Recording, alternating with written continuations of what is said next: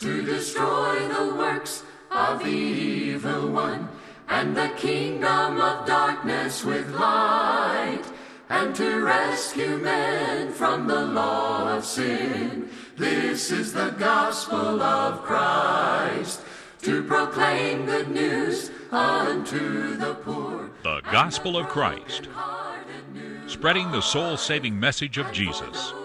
And now, Ben Bailey. This is the gospel of Christ. We must work the works of him who sent us while it is day, for night comes when no man works. John chapter 9, verse 4. Welcome to our study of Old Testament lessons. These lessons are designed to encourage and strengthen us in the work of God. And today, as we think about Nehemiah and the great work they did, there is strength and encouragement to be gained for leadership in the church today. Think about the background of Nehemiah for just a minute.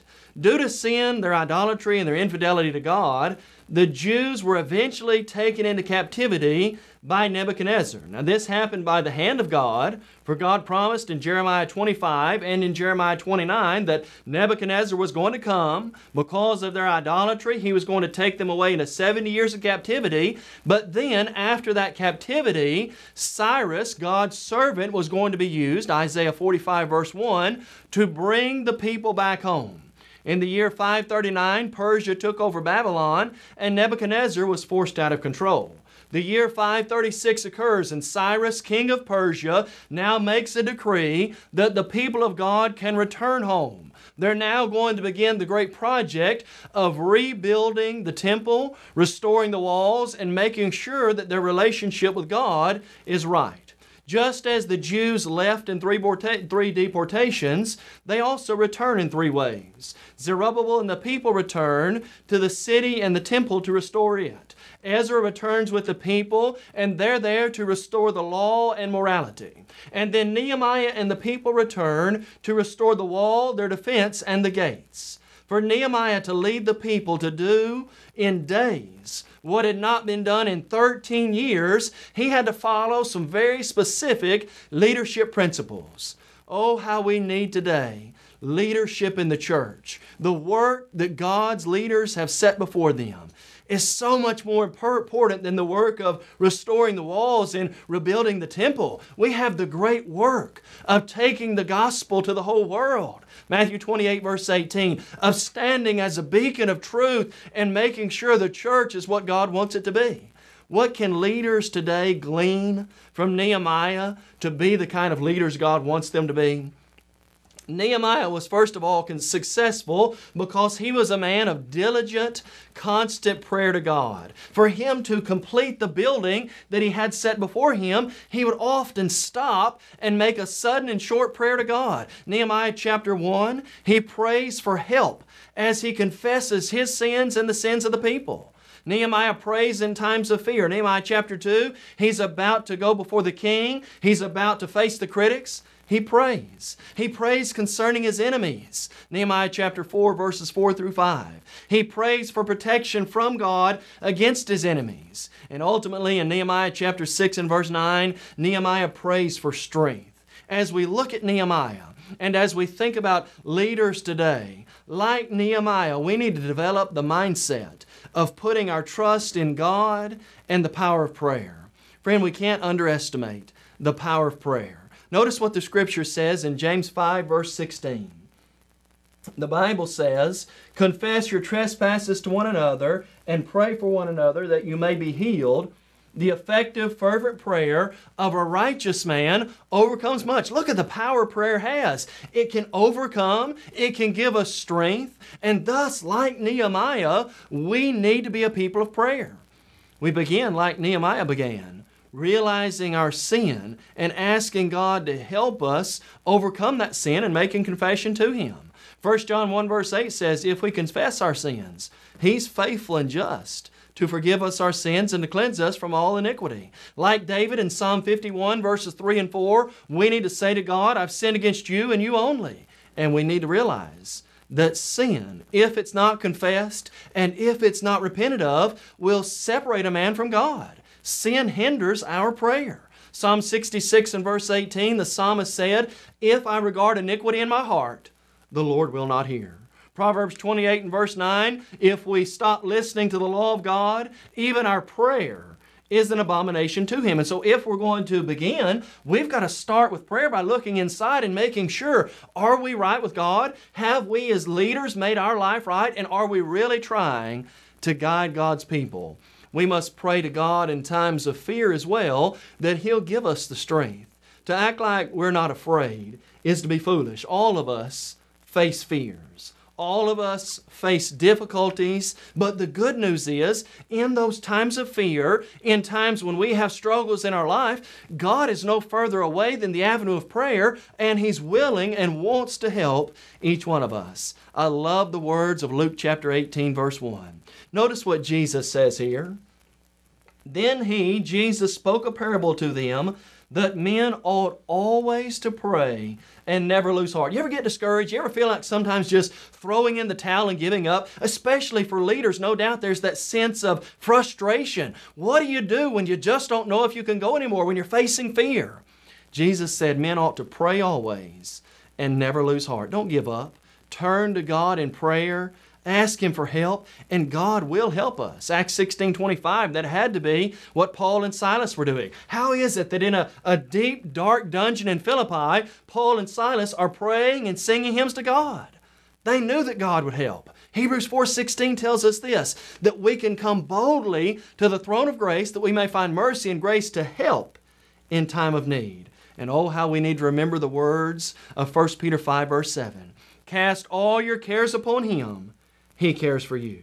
But not only should we pray to overcome our fear and to be the leaders God wants us to be, we must pray for our enemies. What did Stephen do in Acts chapter 7? He prayed for those who were there stoning him. What about Matthew chapter 5, verse 44? Jesus said, pray for your enemies, love them, do good to them. Luke 23:34, again, Jesus taught us to pray for those who were enemies of the cross. Now, what are we going to pray?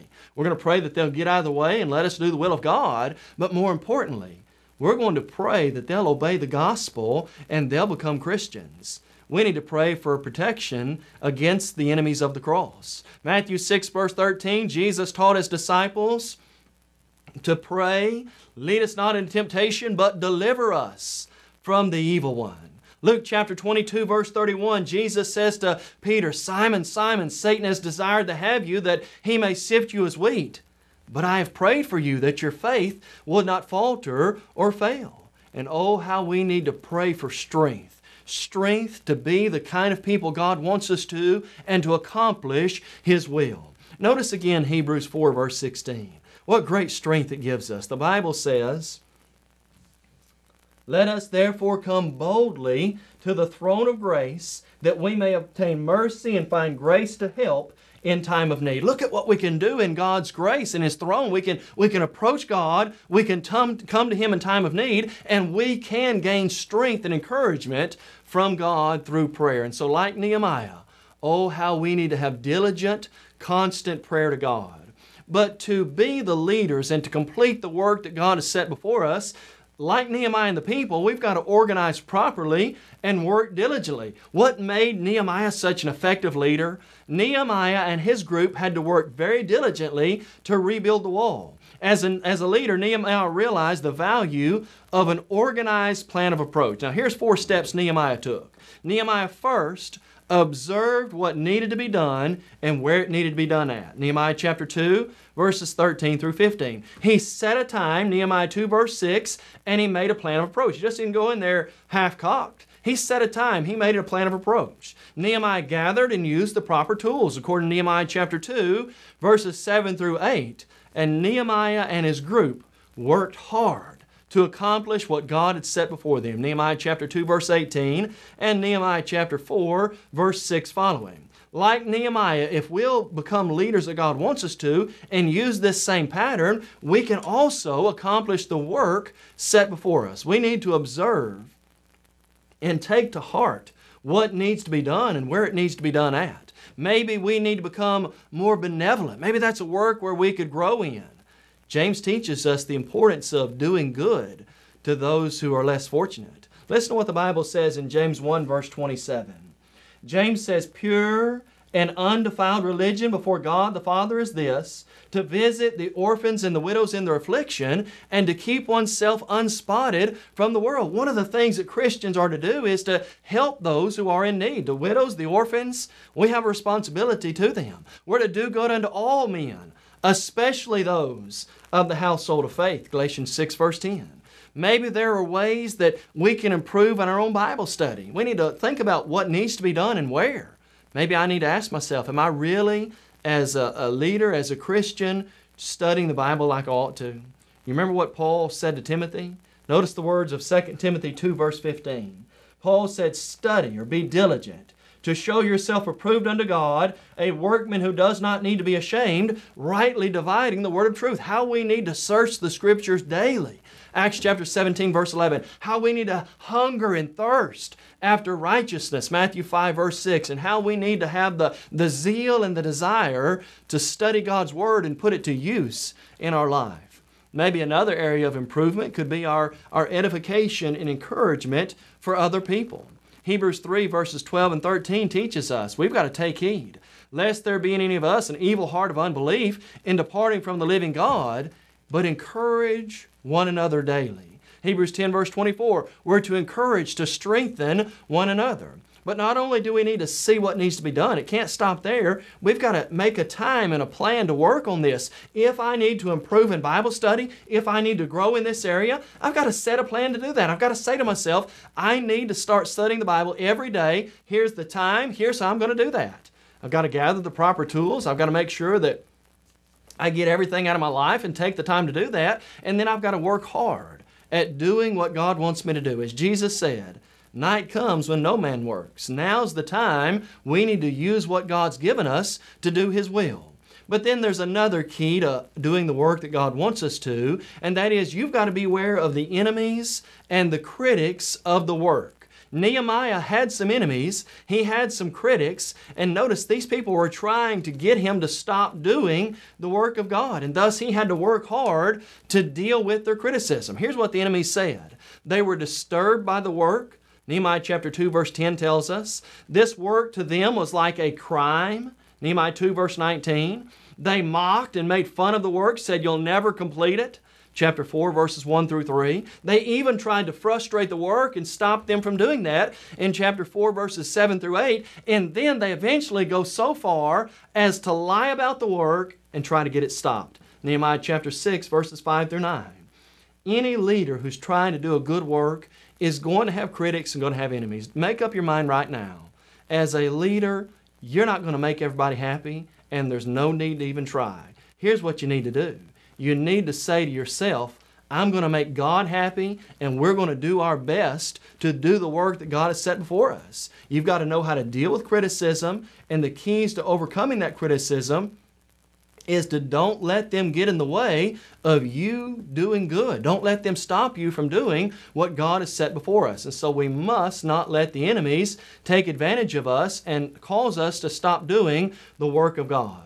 Now, another principle that we find in the book of Nehemiah is that we've got to work with our sword in our hand. Nehemiah chapter 4 illustrates this idea. We find in Nehemiah 4 verse 17, the Bible says, those who built on the wall and those who carried burdens loaded themselves so that with one hand they worked at construction, notice this, and with the other hand they held the weapon. Here they've got to protect themselves. Some are trying to take advantage of them, don't want them to rebuild the wall. They're working with their sword in their hand. That's how they succeeded.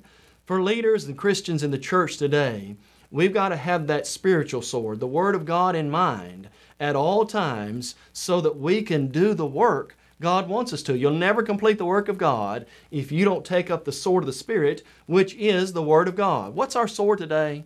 Look again at Ephesians 6 verse 17. The Bible says, and take the helmet of salvation, the sword of the Spirit, which is the Word of God. Ephesians chapter 6 and verse 17. Well, why do we take up the Word of God? It is this Word that will give us direction. It'll guide us in how to do God's work. Notice Psalm 119, 105. The Bible says, your Word is a lamp to my feet and a light unto my path. If I'm going to do the work of God, I've got to make sure that I take up God's Word as that lamp and as that light to give me direction. The Word of God will also help us to make the right decisions in our work. Hebrews 4 verse 12 says the Word of God is living and powerful and sharper than a two-edged sword, piercing even to the division of soul and spirit, joints and marrow. It is a discerner of the thoughts and intents of the heart. When we're doing the work of God, what's the guide? How are we going to know to make the right decisions? It's right here in the book. The work of God can also be done as we hold the Spirit close. It helps us not to get involved in a life of sin. You remember the words of Psalm 119 verse 11? Your word I have hidden in my heart so that I might not sin against you. If I'm going to do the work of God, I've got to make sure that I don't get involved in a life of sin, that I stay free from sin, for sin will hinder the work of God. It'll help us stay prepared for battle, and eventually it will help us to overcome Satan. Satan is going to, I can promise you this, Satan is going to do everything possible to hinder the work, to make sure that we don't spread the gospel, to keep us from being what we ought to be. We can overcome him through God's Word. Notice the beautiful teaching of Revelation 12, verse 11. The Bible says, and they overcame him by the blood of the Lamb, by the word of their testimony, and they did not love their lives unto the death. How did Christians overcome Satan by the Word of God? Well, first of all, notice there's this three-step approach to their overcoming the devil. They overcame him by the blood of the Lamb. Notice that's the sacrifice of Jesus, the word of their testimony, which we now have as Scripture, and self-sacrifice. They did not love their lives unto the death. There will be no overcoming Satan without the blood of Jesus Christ. Hebrews 9:22 says, without the shedding of blood, there's no forgiveness of sins. Colossians 1:14, in whom we have redemption through His blood, the forgiveness of sins. And so you've got to access the blood of Jesus. He's that great sacrifice to help us overcome sin. But notice they did not love their lives unto the death. That was self-sacrifice. They were willing to fully give themselves to the cause of Christ, even if it cost them their life. They knew, blessed are the dead who die in the Lord. Yes, says the Spirit, that they may rest from their labors, and their works do follow them. Revelation 14, verse 13. They knew, precious in the sight of the Lord is the death of His saints. Psalm 116, verse 15. Death is not the worst thing for a Christian, for Jesus said in John 11, verse 24 and 25, I am the resurrection and the life. He who believes in me, though he may die, Jesus said, he'll live again. And so they overcame him by the blood of the Lamb, sacrifice. They didn't love their lives to death, self-sacrifice. But notice also the word of their testimony. They overcame Satan by the word. We overcome Satan today also by the Word of God. It is living and powerful. Hebrews 4 verse 12. It is able to help us live the right life. And as James 1:21 says, we're to receive with meekness the implanted Word, which is able to save our souls. Don't ever underestimate the value of God's Word. Jeremiah said in Jeremiah 15 verse 16, your words were found, and I did eat them, and they were to me the joy and rejoicing of my heart. Jeremiah said God's Word is like a hammer that breaks the rock into pieces. It has the power to transform and to change our lives. Well, let's think for just a moment then about some specific areas of work, especially that we can improve in. Some areas where maybe we need to put effort to so that we can be better servants in the kingdom of God. All of us need to make sure that we work diligently to grow in Christ. The Bible says in 1 Peter chapter 3 verse 18, to grow in the grace and knowledge of our Lord and Savior, Jesus Christ. Peter said in 1 Peter 2 verse 2, as newborn babes, desire the pure milk of the Word that you may grow thereby. We don't need to get stagnant. We don't need to reach a point where we say, I'm where I need to be in Christianity and I can just take it easy. Some had already done that in Hebrews 5 verse 12, and the Hebrews writer says, by this time You ought to be teachers. You have need that someone teach you again the first principles of the oracles of God. You come to need milk and not solid food. By this time, they should have been mature. They should have been growing in the meat of God's Word. And here some of them likely have been Christians for 30, maybe 40 years, and they don't even know the fundamentals. They're still babes in Christ. And thus we need to hunger and thirst after righteousness so that we can grow as children of God. An area especially that we need to grow in is knowledge of God's Word. There is a dearth of biblical knowledge in our world today. There's a drought for the Word of God. Not that the Word of God's not available, but people no longer study the Bible like they used to. How we need to take heed to the encouragement of Paul to Timothy. Study to show yourself approved unto God, a workman who does not need to be ashamed, rightly dividing the word of truth.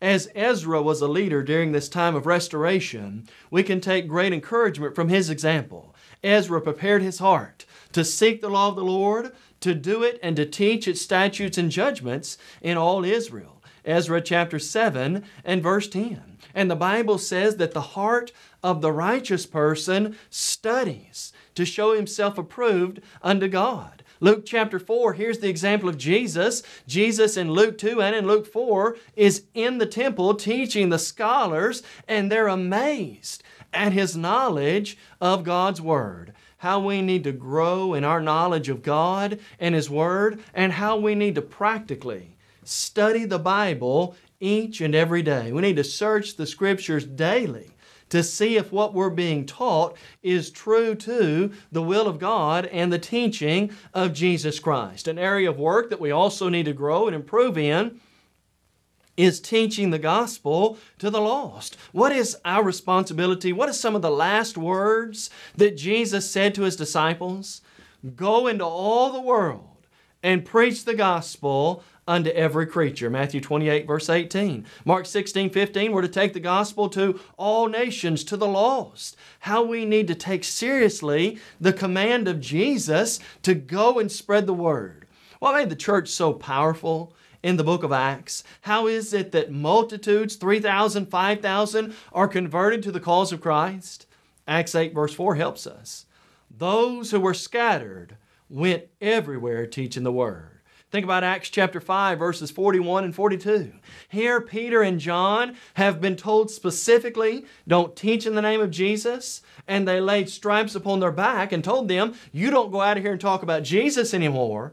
And the Bible then says, and daily in the temple and from house to house, they cease not preaching and teaching Jesus as the Christ. We need that mindset that every day we're going to work diligently. You see, Jesus said in Matthew chapter 9, the harvest truly is plentiful, but the laborers are few.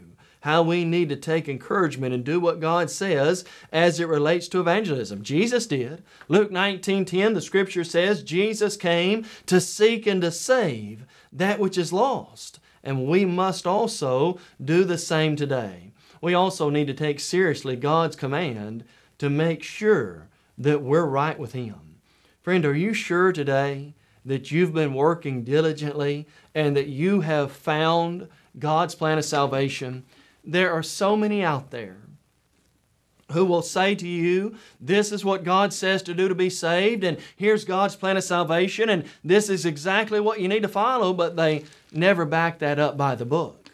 We want to think for just a minute about making sure that we're following God's leadership as it relates to the plan of salvation. What must a person do to become a Christian? That great question is asked in Acts chapter 16, verses 30 and 31. Sirs, what must I do to be saved? And the Bible makes it abundantly clear what one must do. You first must be willing to hear and listen to the Word of God. Do you realize today that this book is the sole authority on all matters and that we must only follow it? The Bible says in Revelation 22, 18 and 19, we're not to add to, we're not to take away, we're to only do the will of God. The Bible says in Romans 10, 17 that faith comes by hearing, and hearing by the Word of God? Have you heard God's Word? If so, are you willing to believe that Jesus is God's Son?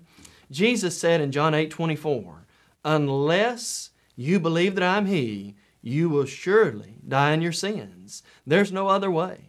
Jesus said, I am the way, the truth, and the life. No man comes to the Father except by me. Have you repented of sin in your life?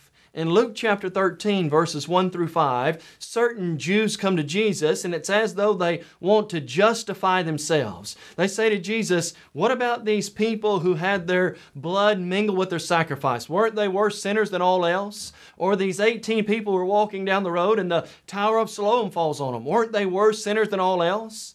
Do you know what Jesus says? Unless you repent, you'll all likewise perish. Repentance is a turning from sin and turning to God. We must bring forth fruits worthy of repentance. Luke chapter 3 and verse 6. Have you made that good confession just as the Ethiopian eunuch did? I believe that Jesus is the Christ, the Son of God. Acts chapter 8 verse 37. Paul taught us that we must do that. For in Romans 10 verse 10 the Bible says, with the heart, with the mind, one believes unto righteousness, and with the mouth confession is made unto salvation. And have you followed God's leadership by submitting to His teaching on baptism? Listen carefully. There are a multitude of people in our religious world who will say to you that baptism isn't essential. Yes, it's something good to do, but it's not essential. You don't have to worry about doing it to be saved. You can do that 2 weeks later or a month later just to simply be added to the church. Friends, the Bible teaches baptism is essential to salvation. Jesus said in Mark 16:16, he that believes and is baptized will be saved. The Apostle Paul was told in Acts 22:16, you need to arise and be baptized and wash away your sins, calling on the name of the Lord. May God help each of us to look to our own lives and to make sure that we're really submitting to the will of God, and to help us as Christians to be the leaders that we ought to be so that we can accomplish the greatest work in the world, spreading the gospel of Christ to a lost and dying world. Friend, we hope today that you'll obey the gospel and that you will live your life by God's leadership. You may have just joined our program and are wondering, what is the gospel of Christ? The gospel of Christ is an evangelistic work of the churches of Christ that reaches the whole world with the gospel through TV, radio, and internet. Our motto is to take the whole gospel to the whole world. We believe in having a book, chapter, and verse for everything we say and do. And unlike many religious groups today, we're concerned about lost souls, not your wallet. We encourage you to visit thegospelofchrist.com for a host of Bible study materials as well as audio and video copies of our lessons. If you would like to have a copy of today's lesson, please visit our website and fill out a media request form, or you can email us at mail@thegospelofchrist.com. Call us toll-free at 1-855-458-3905 or write to us at P.O. Box 788, McMinnville, Tennessee 37111.